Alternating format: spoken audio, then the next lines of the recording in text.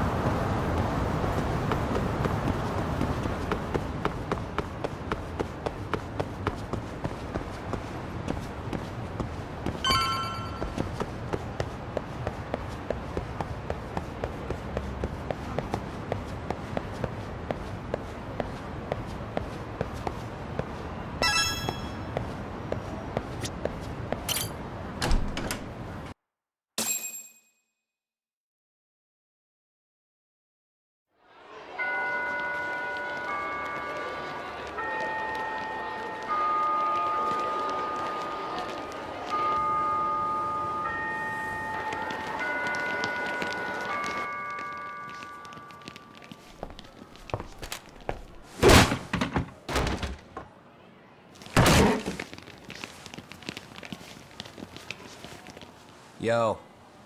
So, are you gonna come out to lunch with us or what? Huh? Don't you have anything more to say than that, Koda? Get your ass up. Come on. Matsune's really not in the mood to deal with your shit today. I'll just eat lunch here, okay? Huh? You're giving us lip now? I guess you won't be needing this stuff then. We told you to get your ass up, you little slut. Oh, maybe you've started fucking guys on your lunch break now? You're out here living the dream, aren't you? Enough! Get your ass up! What's the fucking holdup, Koda? You should be thanking us for even inviting you to come. So slow. I can't fucking stand you. Well, damn. So much for my appetite. You guys are making me sick. Hey, who the fuck said that? We're making you sick, huh? You guys talking about us? You see anyone else being assholes? Of course he's talking about you. Yeah, I've about had it with you punks. This shit's getting old. The fuck? Ganging up on the same girl day after day make you feel real big? Unfucking believable that it takes 3 of them to do the job. Seriously, you guys? You're taking Koda's side here? You know she's just a whore, right? You okay, Koda-san? Just ignore these losers. How low can you go? Calling someone a whore isn't gonna win you any points. Right? Let's hear it for the picture of purity over here. What the hell? Hey! She can dish it, but she can't take it. Hope the boys are watching. What? What the fuck, man? If you want to talk shit, say it to my face. What part of this don't you understand? Yeah. You know what, guys? It's true. You guys just need to leave her alone. He's right. He's totally right. What's your problem with her anyway? Yeah, Koda didn't do anything wrong, guys. Exactly. So back off Koda-san already. Stop acting like little punks. Get the hell out of here. Weren't you guys going to lunch? Go choke on a chopstick. Oh, how does it feel now? Just get going, would you? Yeah. Toss them out. What in the hell is going on here? Hey, Watson. Fuck this. Yeah. Let's just go. Fuck it.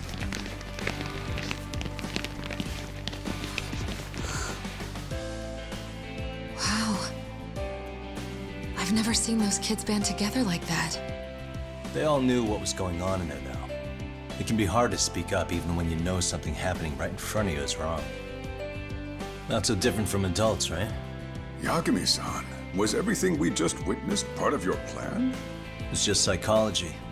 There's this concept called the bystander effect.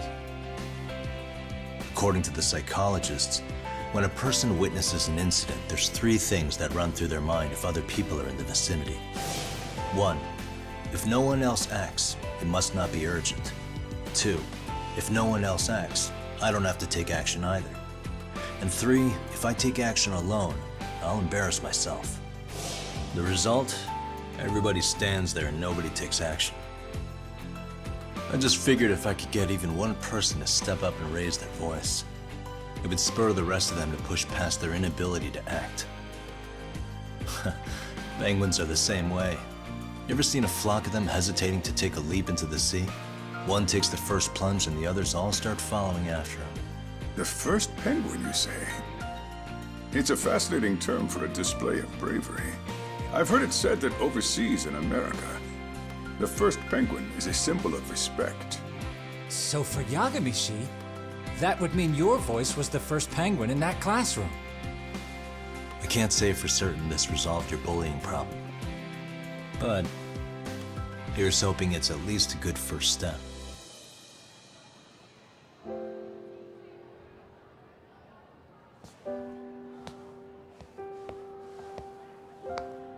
They're gone. You should be safe from them for a while.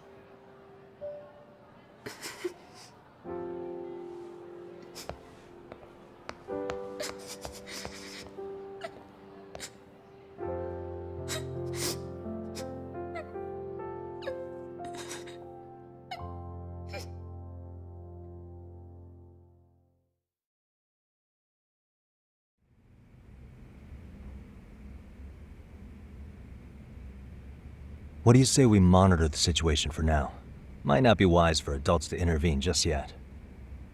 I suppose your plan has worked out for the better. But it should be teachers and administrators handling these matters, not detectives. You know what? I couldn't agree more. Then if you'll excuse me.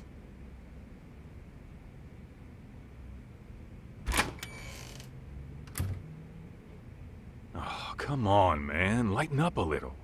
You didn't have to rub it in her face. You know what she thinks? She thinks we're some bums off the street trying to meddle in academic affairs. Well then, I apologize on her behalf. But Yagami-san, that was some magic you worked there. Hard to admit this at my age, but I learned quite a bit from what you did. I wouldn't go that far. Good stuff, Yagami-san. Naturally. I knew you would deliver. Huh?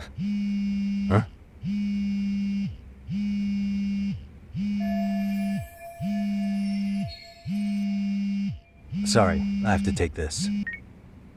Hey, this is Yagami. This is Shirosaki. Do you have a minute? Sure.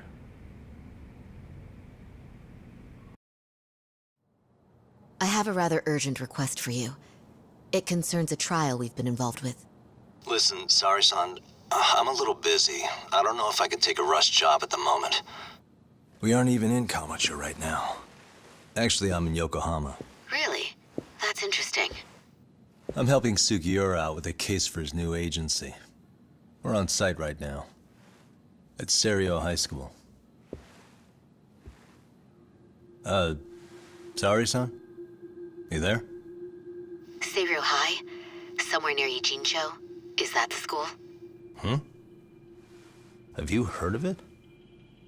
A college-age student teacher from that school went missing about 2 months ago.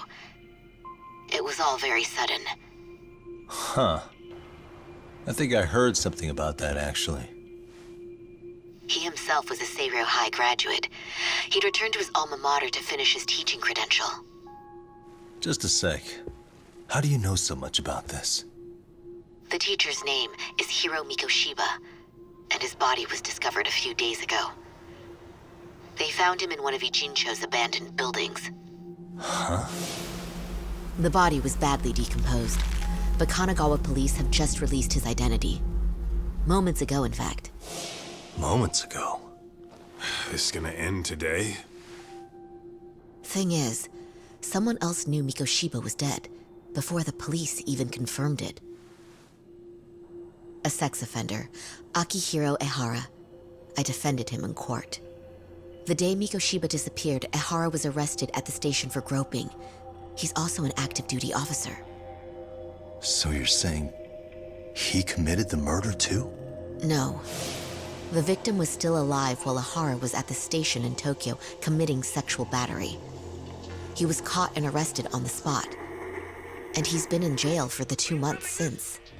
So if I have this right, he has an alibi for the murder? Right. But there's more to it. A few days ago, someone lit flares at the location of Mikoshiba's body. It obviously couldn't have been Ehara, so I suspect that's the real culprit. But whoever that is somehow connected to Ehara. Yeah. Otherwise, there's no other way he could have known about the body. Exactly. There's clearly more to Ehara than an officer turned groper. More than likely, he's an accomplice to murder. Okay. So do we have a motive? 4 years ago, Ehara's only son hung himself in their home. He was a student at Seiryo High at the time. And the way Ehara sees it, his death was the result of bullying at the hands of his classmate, Mikoshiba. You mean it's revenge? In that case, could he possibly have hired someone else to kill the guy in his stead? It's highly likely. As for my request, I'd like to see what you can find out. Mikoshiba's murder is too suspicious. Up until today, I wrote Ehara off as just another train groper. But he got arrested for that on the exact day that Mikoshiba was killed. It can't be a coincidence. I mean, you couldn't ask for a better alibi than being arrested for a different crime, right? Otherwise, the cops would have pinned him as suspect number 1. But groping as an alibi? Why go to all that trouble? There had to have been a better way than that. I'm worried. As his attorney, I have to admit there's a chance Ehara planned this, which means I've made a critical oversight. Even worse, I let a misguided court issue a verdict. I can't allow that to stand. I need to reconsider both the harassment and the murder, because I think the truth is these cases are one and the same. All right. Well, what can I do for you? Can you see if anyone at Seiryo High will talk about Mikoshiba? Right now, we need more information. And the first thing we should focus on is how and why he disappeared. That could give us a lead. So, does it mean you're hiring me? It does. Consider it an official request, if you would. Okay, I'm on it. No better feeling than when the jobs line up perfectly.